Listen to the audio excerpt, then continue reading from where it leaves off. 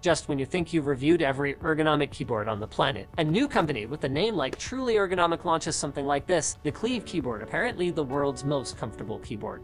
But honestly, there's lots of comfortable keyboards out there. For me, it's about meeting that minimum ergonomic threshold while also having a decent layout that doesn't suck to use. Looking at the box, it says it uses optical switches, and the word new here to me implies that they might be proprietary.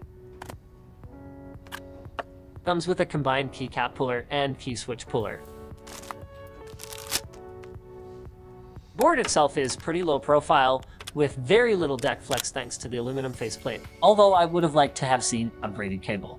It's got an integrated wrist rest that's firm yet comfortable and doesn't act like a fuzz magnet. Really nice, actually. The best thing about this board, though, is the layout. I like ergonomic keyboards that use thumb clusters, because then your strongest digits can do most of the work instead of using your weak pinky finger for things like backspace, which frankly doesn't make a lot of sense. By default on these large buttons, you've got 2 space bars, backspace, delete, and enter, but you can reprogram all the keys to your liking, in case you don't see yourself ever getting used to these dedicated copy, paste, and undo keys.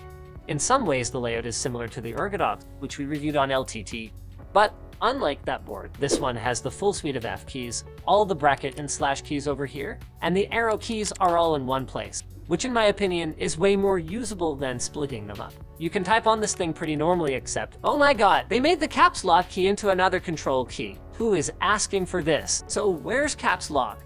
It's up here now. That's way too far for how often I use it, and now instead I have 2 control keys right next to each other. How is that helpful?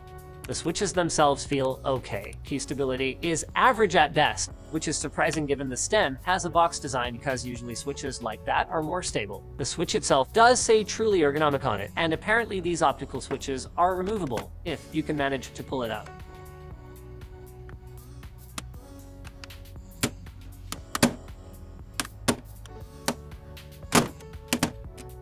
Look, I bent the keycap. Practically speaking, you're not likely to swap the keys out anyway because regular mechanical key switches aren't compatible with this board. It is available with their version of blues, browns, and reds though, so in theory you could mix and match or replace a switch if one dies. Except they don't give you any extras in the box. The LED backlight can be adjusted through 10 brightness levels and 8 profiles, which basically changes which keys are lit up and which are not. And each of these profiles can be customized. On top of that, you've also got several effects you can cycle through and adjust the speed of. So overall then, this is a pretty awesome ergonomic keyboard. It's got a split design and compact layout to reduce ulnar deviation and shoulder pain, without losing so many keys that your productivity suffers. And it's priced at $300 US, which, while being a lot for a keyboard, is actually about normal for as ergonomic keyboards go, even if the optical switches aren't going to win any award. So thanks for watching Short Circuit today. Make sure you're subscribed so you don't miss any of these cool and wacky tech products. Be sure to check out our video on Linus Tech Tips, where we explain how we made this video.